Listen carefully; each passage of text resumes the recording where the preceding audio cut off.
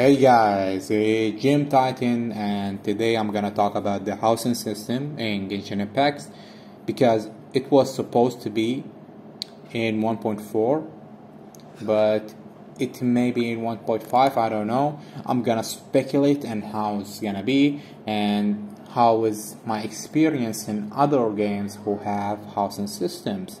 Okay, let's talk about it.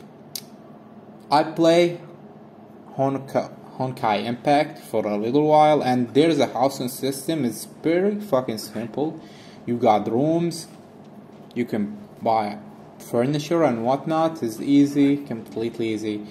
So I don't know about how it's gonna be in Genshin, but I don't think it's gonna be that easy in Genshin, because what I think they can make your house is like a domain.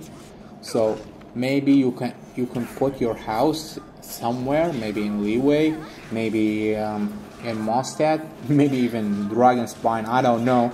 So on that note, we're gonna talk about, excuse me, my cat is a little annoying right now, I don't know why.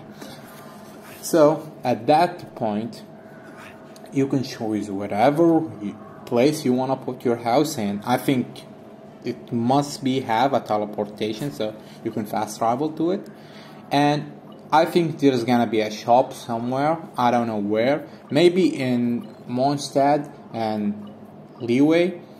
There's gonna be a shop that you can buy different furniture, different styles, because you know Mondstadt Germany, Leeway is Chinese, so maybe that, I don't know. But I played a lot of games who have that, and one game that I always remind me of the domains and shit, like Genshin Impact, is Conquer Online, sorry. This game is old, I don't know how, it's basically 10 years or something. So when you see the game, you enter a new domain for you. You can buy furniture, you can upgrade basically the area of your house, basically make it bigger, you have more furniture, stuff like that. For me, I don't think it's gonna be that different. Basically, it's a quality of life. I don't know even if I'm gonna basically build one, because it's definitely gonna cost more. So I don't know about that. But expect the housing system is gonna be exciting. If you do your house good, you're gonna flex on your friend and you're gonna have some fun with it. I mean, it's something new, exciting. I'm not gonna be mad about it really, because we're gonna have a lot of fun with that if they give us a lot of option and freedom, basically how we're gonna do it and stuff.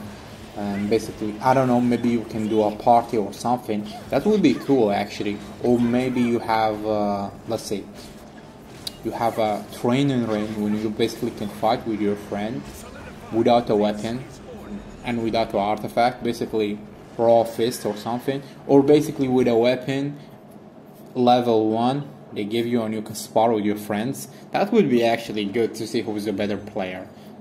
In my opinion, without artifact, okay, and without any weapon, when you enter the basically sparring ring, I think they should put on you a level 1 weapon, 1 star, and make you fuck each other up. That would be fucking nice, don't you think? That would be awesome, mishmashing with a lot of players and with a lot of character. That would be great actually. What do you think? Leave us a comment what you think down below for that. And that's it. I don't have any much information, so I really don't know. Don't forget to leave us a like, subscribe for the channel, and that's it. Thank you for constant support.